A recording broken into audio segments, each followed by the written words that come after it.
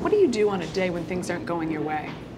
Things are... See, one of the things I start with my day is I surrender to uncertainty, in which case nothing ever goes wrong. Once you decide that you're living in the unknown, you surrender to uncertainty, which is the fundamental state of our consciousness, otherwise it wouldn't be creative. If everything was certain, there would be no creativity. You'd be a biological robot, an algorithm.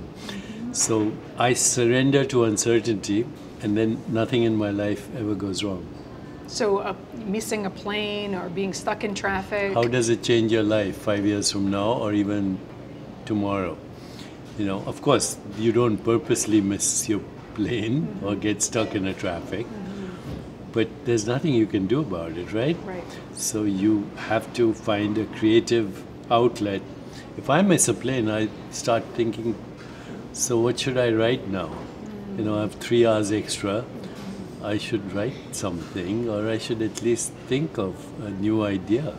So you find opportunity in Every whatever time. That's what good luck is, problem. by the way. Good luck is opportunity meeting preparedness.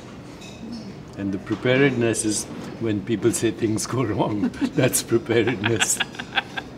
Because actually what goes wrong is just your interpretation of how things should be.